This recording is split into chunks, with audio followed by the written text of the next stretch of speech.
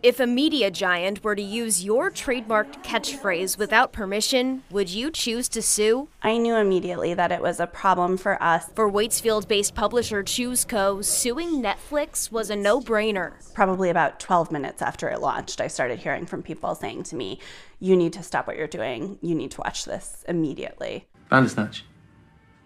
I based it on the book. The video series is called Black Mirror Bandersnatch. The viewer makes a series of choices that ultimately decide the ending. Well, you can't be a great writer.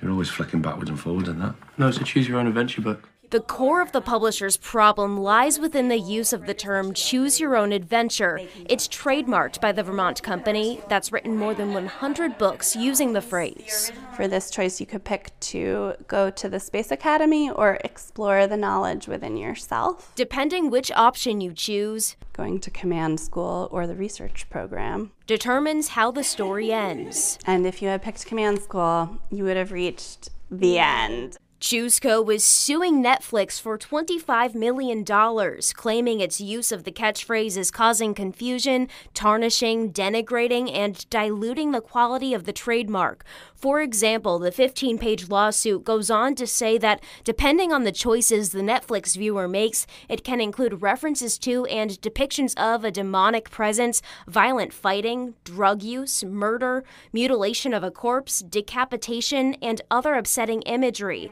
Endings that the publisher says would never appear in its children's books. We try really hard to keep things age appropriate for the audience that we're aiming for. Choose Co. says its focus will remain on writing its choose your own adventure books. How about you decide what you want for your breakfast? As it waits for Netflix to choose on which way it would like to proceed in court. In Waitsfield, Liz Streppa, NBC 5 News. NBC 5 did reach out to Netflix for comment about this lawsuit. We haven't heard back yet.